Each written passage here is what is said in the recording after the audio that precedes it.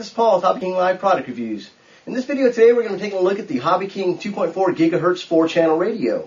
So let's take a closer look at this radio and see what it has to offer. Okay, let's first take a look at what you get when you order this product.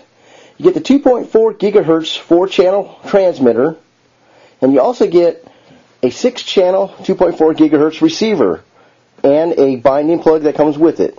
As you can see, this is a 6-channel redundant receiver.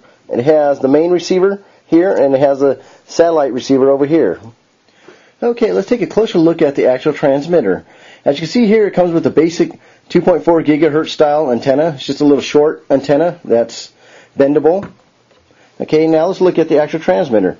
The transmitter is the basic 4-channel style. It has trims for all channels. As you can see here, for the rudder trim, here's your throttle trim, there's your elevator trim, and here's your aileron trim. As you can see here, looking at the front of the radio, you can see it has a nice large on-off switch on the bottom right-hand corner.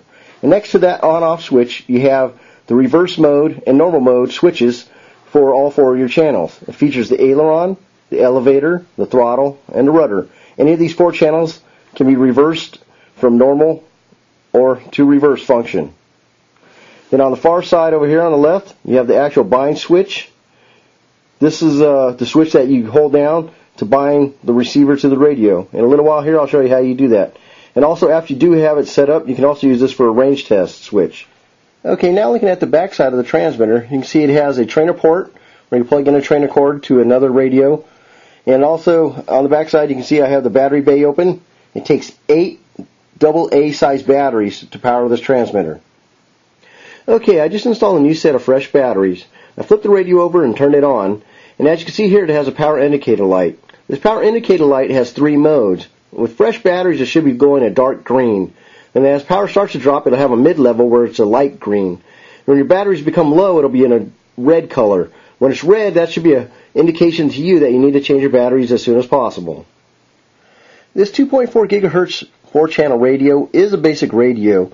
It does not feature any of the special mixing like delta mixing or V-tail mixing or stuff like that. So if you're looking for a radio that'll do that, you'll have to look beyond this radio.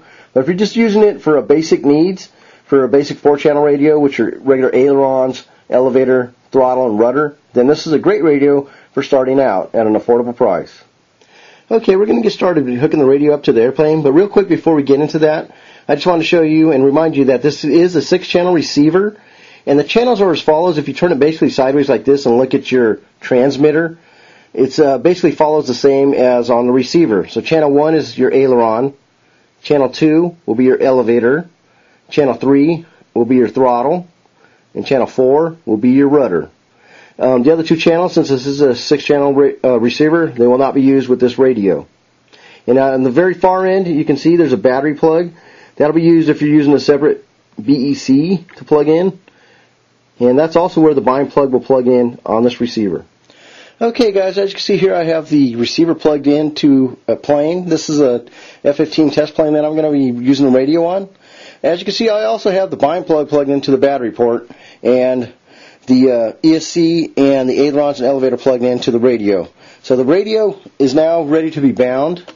Okay, so basically you just need to plug in the battery and power the receiver first with the bind plug in, and then the lights on the main receiver and the satellite receiver to start blinking. Once they do that, you just press and hold the bind button on your transmitter while turning the radio on, and you do this for about 3 seconds. After about 3 or 4 seconds, it should be bound to the radio and the lights should stop blinking, and then it will be bound to the radio. So let me give this a try and see if we can get it bound to the radio. Okay, so first step, let me zoom out a little here. I'm going to plug the battery into the plane to make sure the transmitter radio power is off.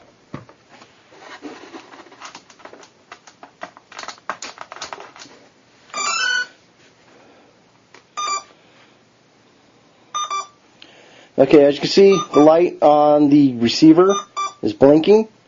It's in bind mode. Okay, so now what I want to do, I pick the radio up, hold the bind button down while turning it on. And you can do this for about 3 or 4 seconds. Okay, now the light went out on the receiver. So that means it should be bound to the radio. So we're going to unplug everything. Okay. Turn the radio off. Okay, now we're going to remove the bind plug, and the radio should be bound to the receiver. Okay, remove that. Now we can just turn the radio back on. Plug the battery back into the plane.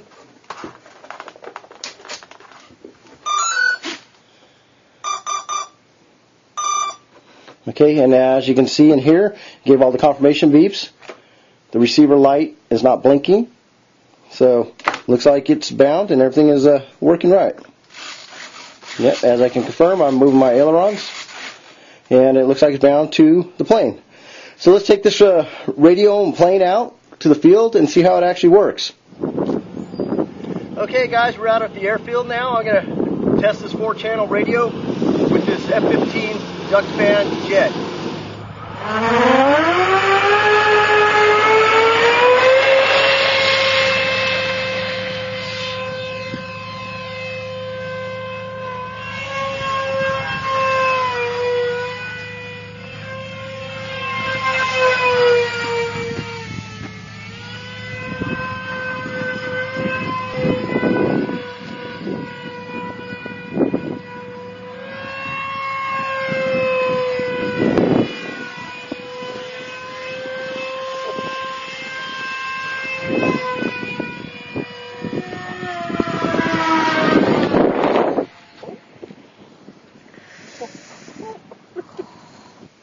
Okay everybody, we're back on the flying field, and I'd just like to say I was happily surprised with the way this radio performed.